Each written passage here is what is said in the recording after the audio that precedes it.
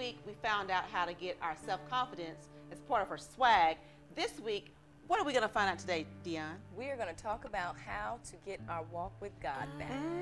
Yes, our walk with God. So you know, Jackie, that I always start with a question, right? Yeah, I do. So my question to you is, what does your walk look like? Now, let me be clear. I'm not talking about how you strut, stroll, or slide across the floor.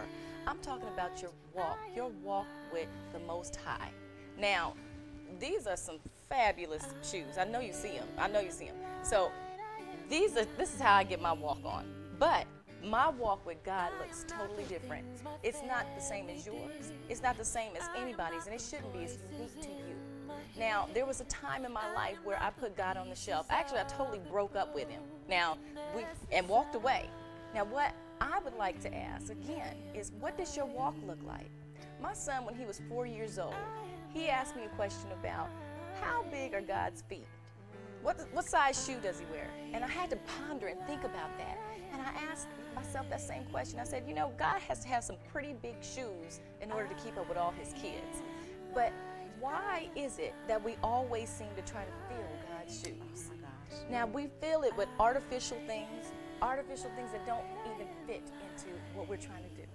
So what I like to call those are artificial fillers. Now, it doesn't satisfy the soul, but we still continue to do it. Now, when we think about our walk with God, it needs to be one that we are cultivating and really replenishing and restoring and renewing. So how do you do that?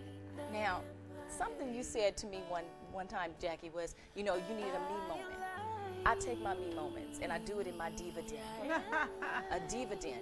Now, everybody asks me, what is a diva den? That's where I go and spend time with God. I cultivate my relationship. It's my space. It's where I get in there and paint my toes, say my prayers, totally just get in the moment with him. And that's where I start with my walk to God. So as we go down this swag session on how to get your walk with God, your challenge today is, where do you spend your time with him? How do you give him your attention? Do you have a diva den? Where's your me moment? So I would love for you to think about that, and that is you being empowered and how to get your swag back.